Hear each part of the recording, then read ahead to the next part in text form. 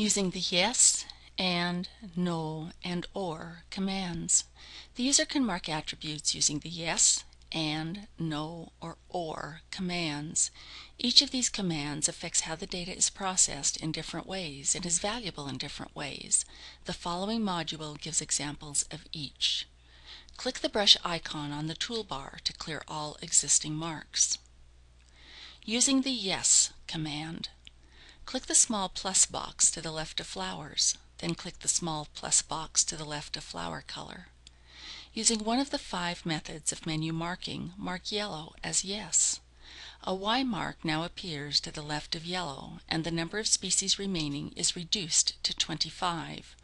We have said the color of the flower on our plant specimen is yellow. Clear the mark using one of the 5 methods of menu marking. Note the number of species returns to the original number, 72 of 72. Marking more than one attribute in a menu with a yes mark causes the attributes to be combined as and. For example, mark both yellow and purple as yes.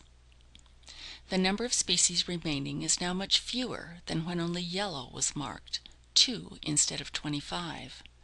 We have said that our flower is both yellow and purple in color. Clear both marks using one of the methods of menu marking. Using the no command, click, not double-click, white so that it is highlighted. Using one of the methods of menu marking, mark the attribute white as no. An N mark now appears to the left of white, and the number of species remaining is reduced. We have said the color of the flower on our specimen is not white. Note, the number to the left of white still shows some remaining species. This is due to the fact that no marks eliminate only those species that are marked exclusively for that character in that menu. To eliminate a species that displays more than one attribute in a menu, all attributes for that species must be marked as no in the menu. Using one of the methods of menu marking, clear the no mark on white. Note the number of species returns to 72 of 72. An excellent place to use the no command is in the family menu, where entire families can be eliminated. Using the or command, right-click the word yellow, mark it as or. A red or appears to the left of yellow, and the number of species is not reduced. A single or has no mathematical meaning. Using one of the methods of menu marking, place an or mark on yellow-orange. A blue or mark now appears to the left of both selections. We have said that we are unsure of the color of the flower, but that we are sure that it is either yellow or yellow-orange. Clear both marks you have made using one of the methods of menu marking. Click the small box with the minus sign to the left of flower color to contract the menu. Using the images for or marking. Click on the words petal tip in the flowers menu.